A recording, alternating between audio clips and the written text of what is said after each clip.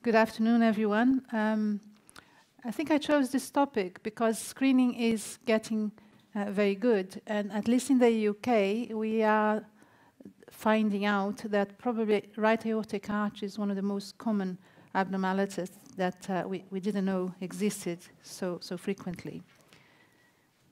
So I think I have to say I have no conflict of interest, and I've said everything I'm saying in this lecture is my own views, just for the purpose of the presentation. Now, what I'm going to try and cover here relatively quickly, but hopefully the message will be clear at the end of the day, is so that you understand what aortic arch laterality is, to be able to recognize and to manage right aortic arch, a similar thing for double aortic arch, and a tiny little bit about the thymus, because that's important for trying to predict risks of chromosomal abnormalities in vascular rings.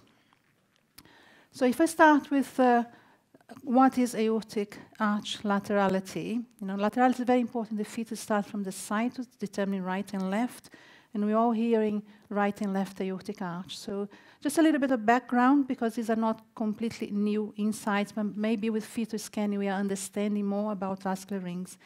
So description of anomalous right subclavian arches, which you all know about, double aortic arch, right aortic arch, date for the 1700s. It's a long time ago. Barium swallow, which was the classical clinical tool to diagnose vascular ring, and just based on that, postnatally children will go for surgery. And surgery, the first vascular ring surgery was in 1945. So all of this is very old stuff, but now I think with fetal scanning we are able to understand and much more about the what constitutes and what not constitutes a vascular ring. So for the pediatricians, presentation of right aortic arch is not very common. But in the general population, as I said, seems to be more common than we anticipated. There has been a great increase in prenatal diagnosis because of this screening, incorporating in particular the 3-vessel and 3-vessel trachea view.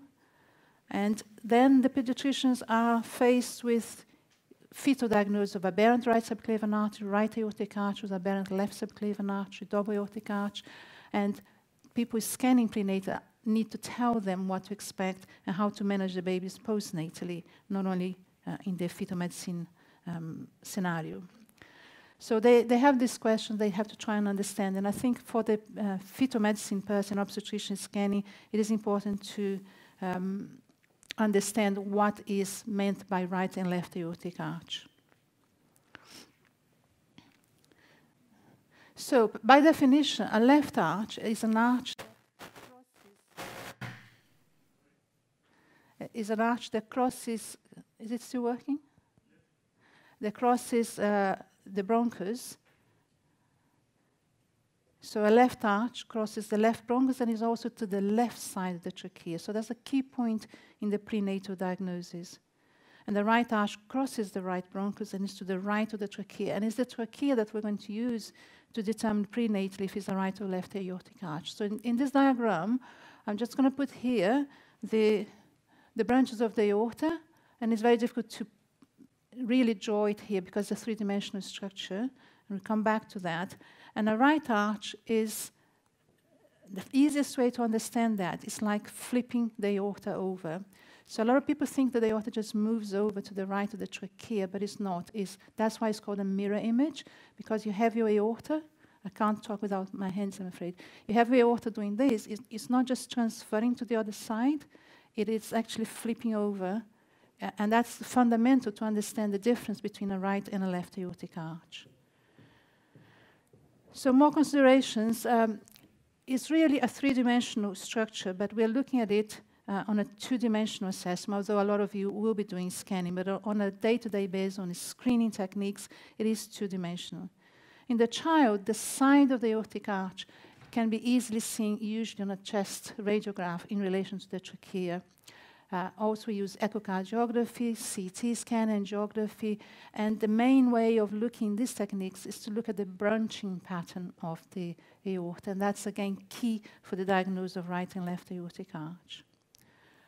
So let's try and understand first what a left arch is, we've already defined that it is to the left of the trachea, and it can have the usual pattern of bifurcation of the head and neck vessels, which is the normal, and it can also have an anomalous right subclavian artery, which we're finding out is very common, with a left-sided arterial duct. There's something I put much smaller there, which is the only cases when an anomalous right subclavian artery will cause a problem is if you have a left aortic artery with a right duct, and I don't think I've ever seen a case like that. It's very, very rare. So this is a diagram of a left aortic arch, and I usually draw this to the patient so they understand themselves what it means to be a left or a right aortic arch. So the first branch of a left arch is the one that goes to the right side, and it divides into the right common carotid and the right subclavian artery. The second branch goes to the left side of the head, and the last branch goes to the left arm. So this is the usual pattern. And this is a diagram here, which I borrowed from a website, showing very clearly this coming in front of the trachea and gives more of a three-dimensional view. So this is the normal branching pattern of a left arch. In the neonate, as I said, we try and see how it's branching. We can't see the trachea so clearly in the neonate. So this is a very high supraesternal view in a child, and we follow the aorta coming up here, and we see the orientation being right and left, so it's a parasagittal view. And we see the first branch of the aorta going to the right, and therefore is a left aortic arch. So we don't necessarily need to see that in the fetus, but there we come to a fetal image, the whole aortic arch.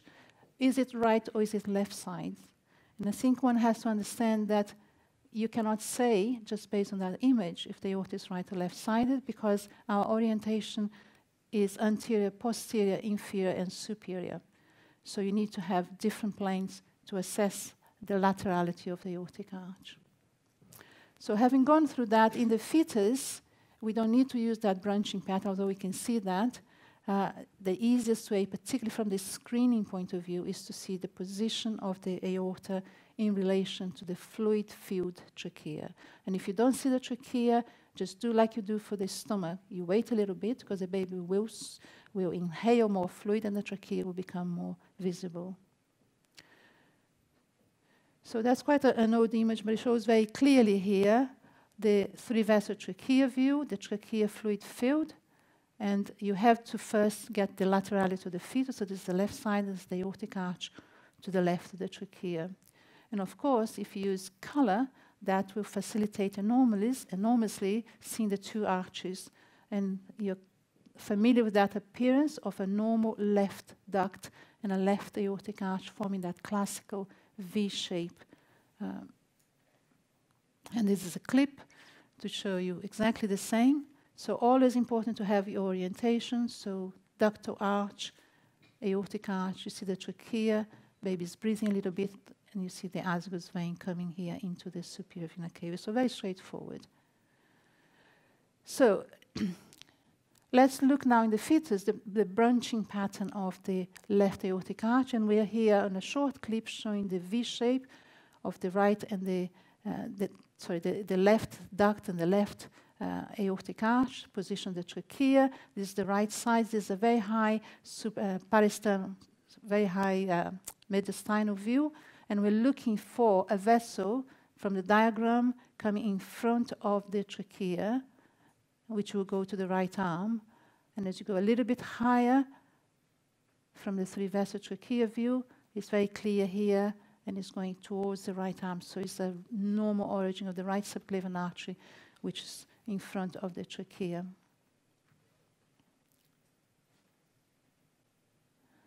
So what about an anomalous right subclavian artery? So we have our first branch, which only goes to the head, and we have the other two and the third, and the fourth branch comes from the descending aorta, and that will go behind the trachea and the esophagus to reach the right arm. So this is a fetal image, again a high axial view, through the mediastinum. You have the two arches here, the trachea, almost a bifurcation, and you see here a vessel coming posterior, which is the aberrant right subclavian artery, and you can see here it will go towards the right arm. So it's a very characteristic image of an aberrant right subclavian artery. Now, this is probably the most common arch anomaly, and if you're looking for that, and particularly the new equipment now, sometimes you don't need to look, you see that very clearly on the scan. The important things to remember is it is common in the general population, relatively common. It's supposed to be 0.5% in adult series, 0.5% in fetuses, low-risk pregnancies.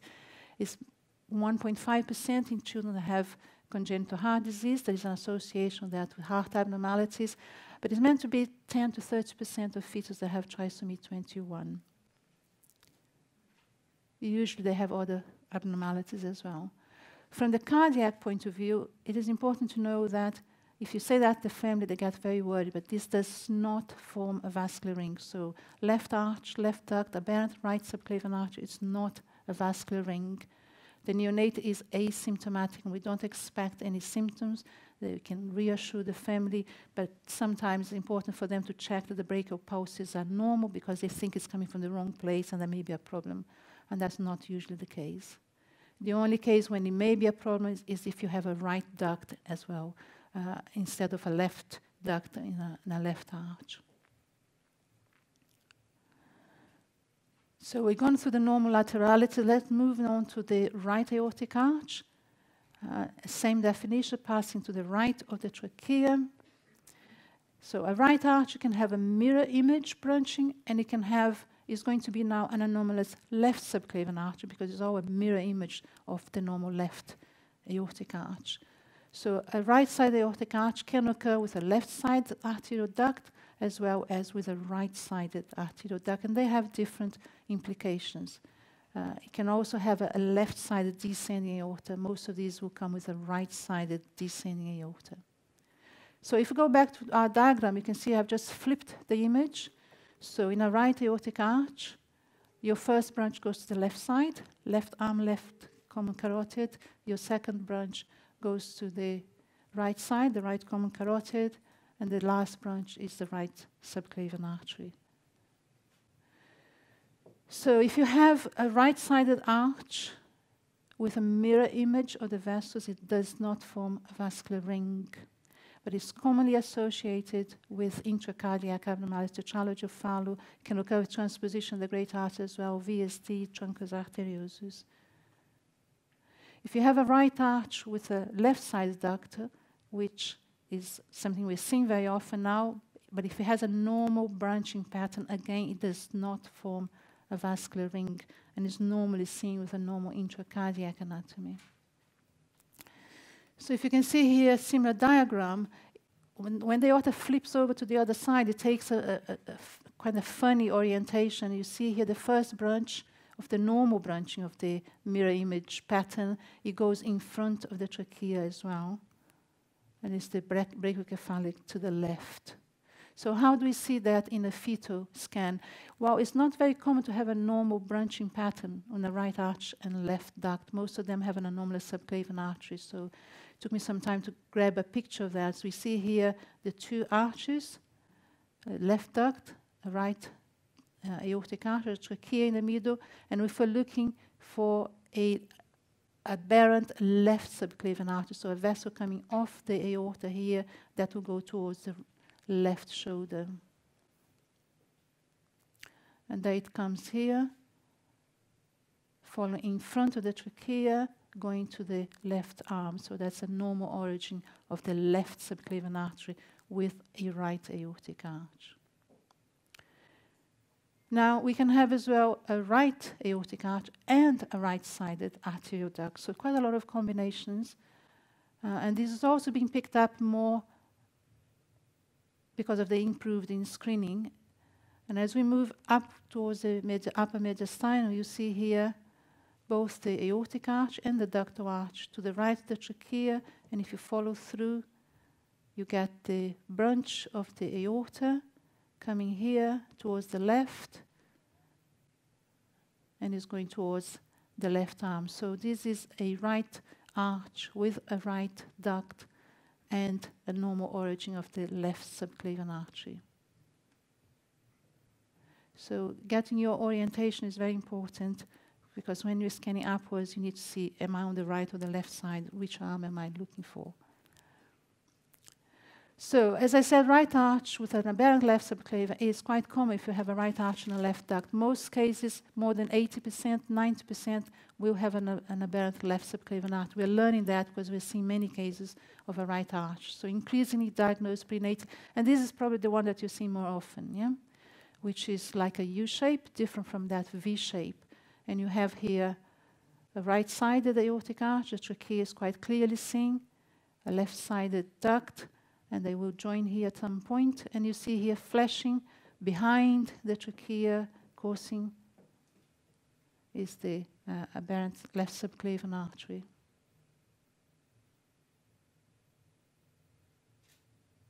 Very clearly shown. Usually you need the color to demonstrate that. So postnatal management in the neonate, right arch, left duct with a normal origin. It does not form a vascular ring. You just need to think more about extracardiac abnormalities and chromosome abnormalities. Check the pulses just to reassure the family that there is no issues, particularly if you have an aberrant subclavian artery. Not an urgent cardiac review, because the child is expected to be asymptomatic if you have a normal subclavian artery.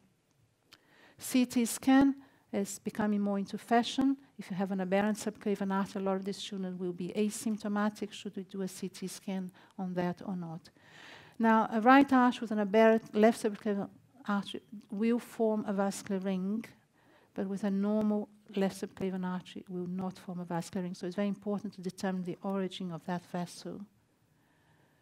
If you have an aberrant subclavian artery, the symptoms, which are usually stridor, dysphagia, they will present later, not usually in the first month of life, usually in the first few months, but it can go up to 24 months or 2 years. So follow-up of this children is important after birth.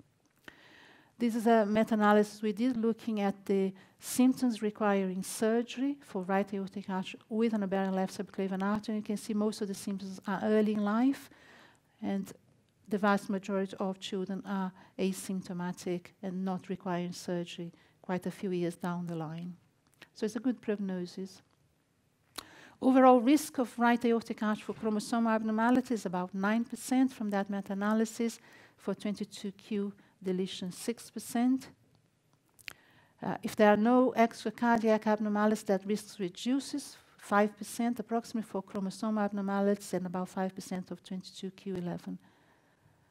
Also important is the prevalence of extracardiac abnormalities, which is probably more prevalent than chromosomal abnormalities. A large number is seen prenatally, and then postnatally there's still a chance of about 5% you're going to find something postnatally that was not identified prenatally.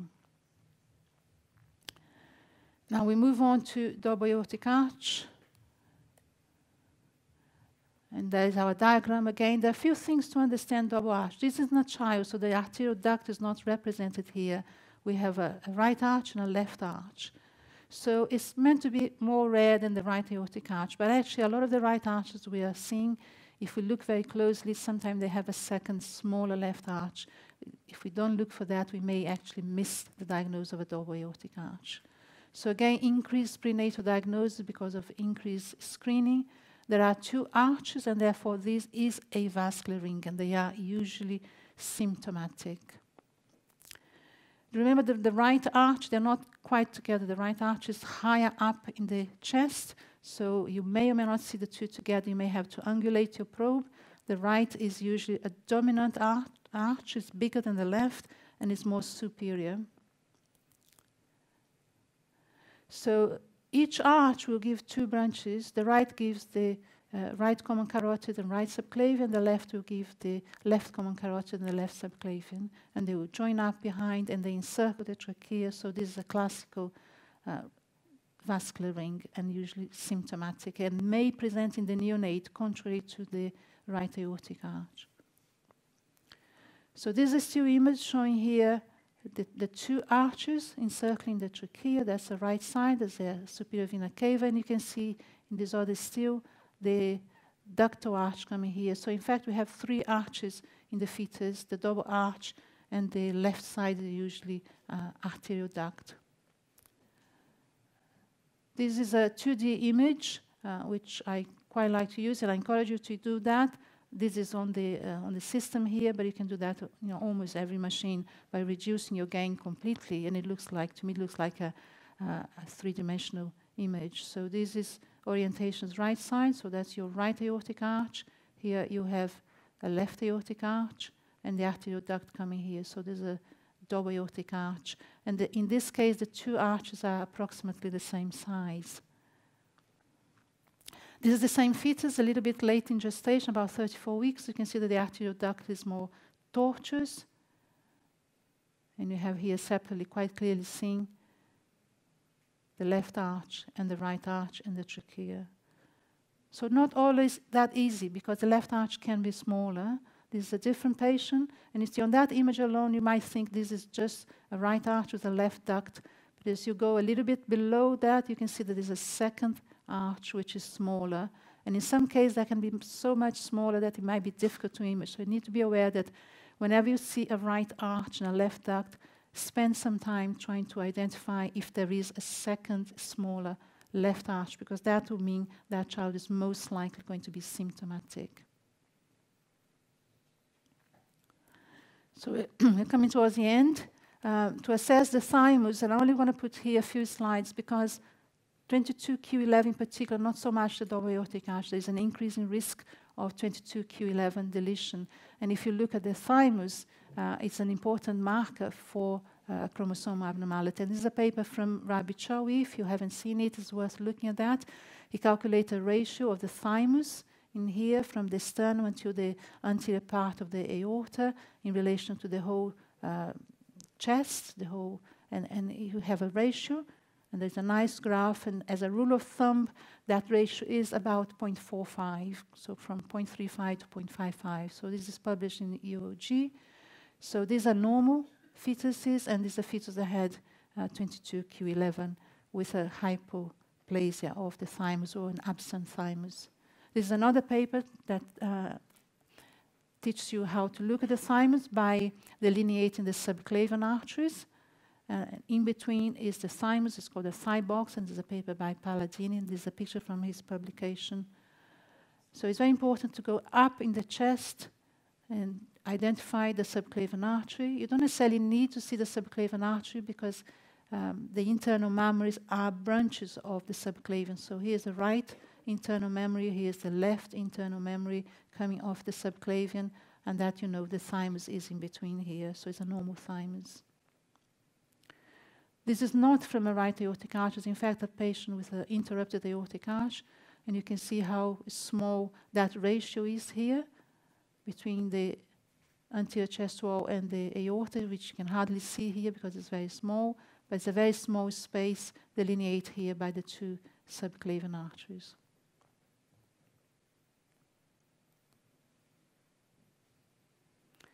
So I think you're probably feeling this is very complicated. There's so many options. What is a vascular ring? What isn't? So all the options are there.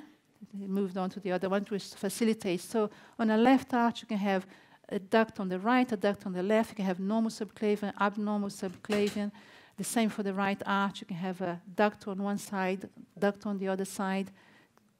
How are you going to remember what forms a vascular ring? So if you just take away most of the things, and you're left with what forms a vascular ring. So if we start from the bottom here, double arch is a vascular ring.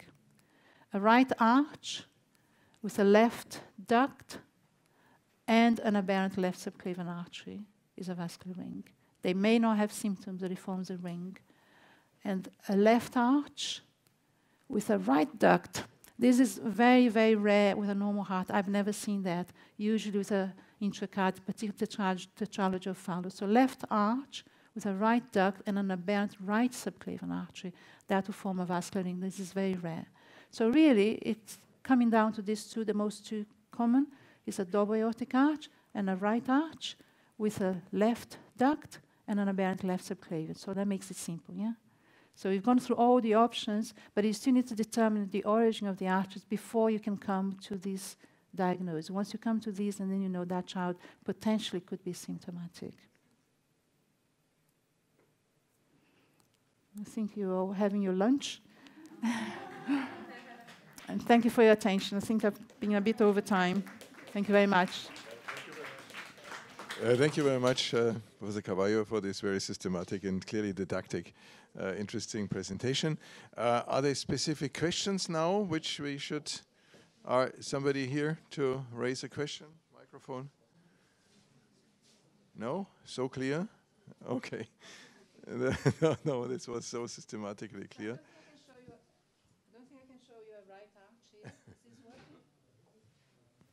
Switch to the microphone of the head microphone. I don't think I'm going to show you a right arch or a double arch. This is a normal fetus. And so just going to show you a little bit about the normal left arch and the left duct. Very briefly, because we only have a few minutes. And the fetus has changed position, I think. So this fetus is head up, so it's in a bridge position. It has moved a little bit. Which preset are we? Yeah. Let's just find the position of this fetus. It's always worth spend a bit of time with the screen very wide to try and find where the fetus is, find the best position, and this baby is going to move. Narrowing the sector, maybe make it a little bit bigger.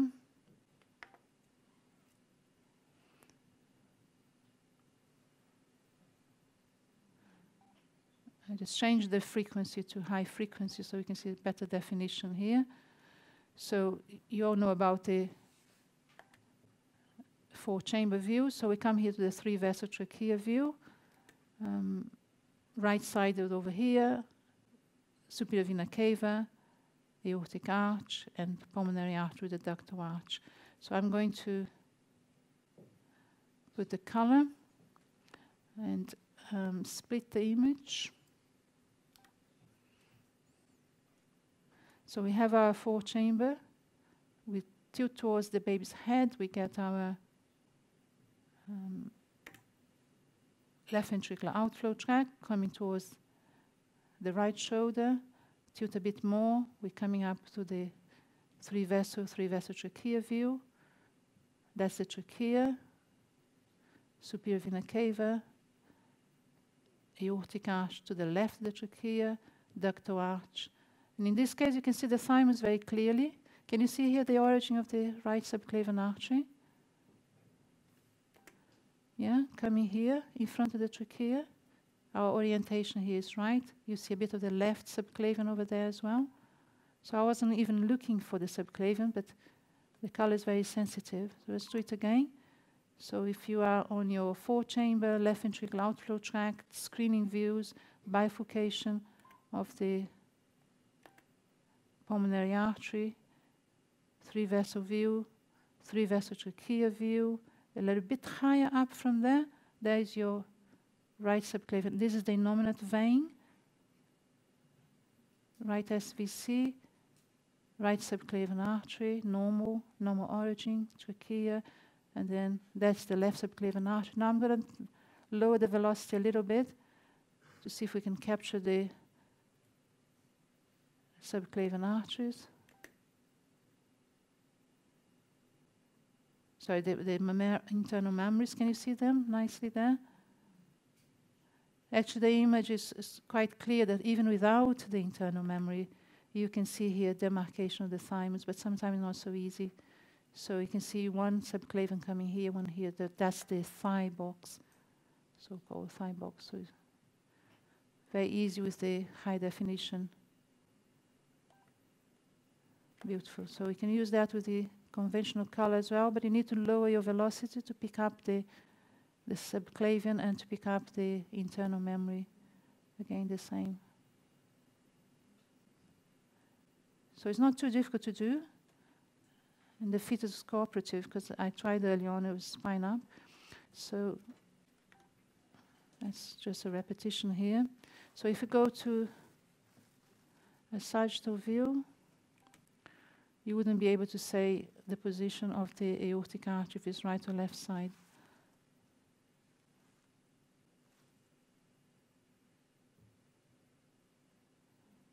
That's our aortic arch.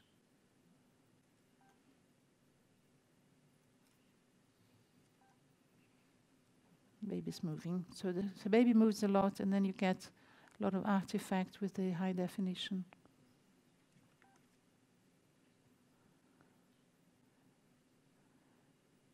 So that's nice aortic arch.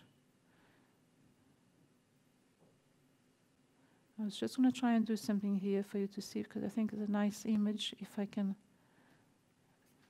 get there. So you see how easy it is, just cut down all your gain.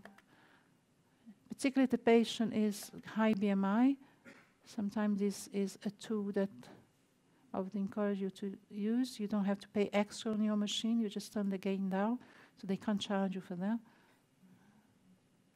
So it's very easy to see the aortic arch and the branches. Yeah, so I think it's quite nice.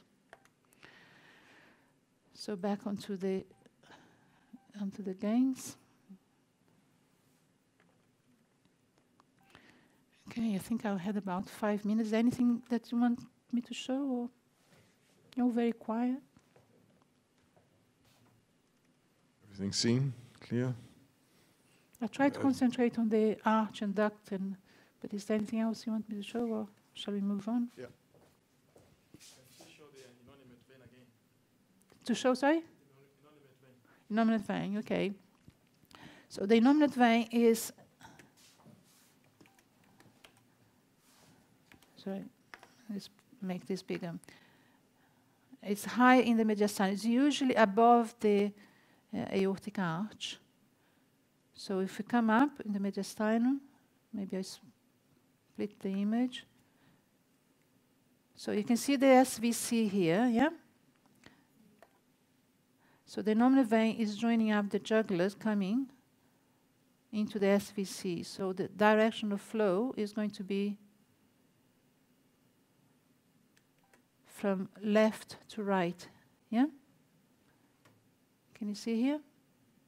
It's a vein. There are two things here. This is the aortic arch with the branching, the subclavian, and another subclavian, and in front here is a venous signal, yeah? They're very close. It usually is above the aortic arch. Sometimes it can be quite curved here, almost as if it's within the thymus. Can you see that? I'm just undulating a little bit.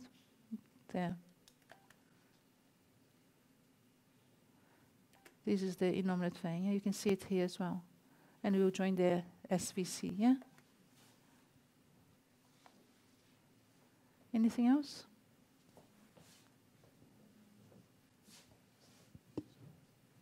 Anything else? Okay. Great. Thank you very So, much. thank you very much. Useful.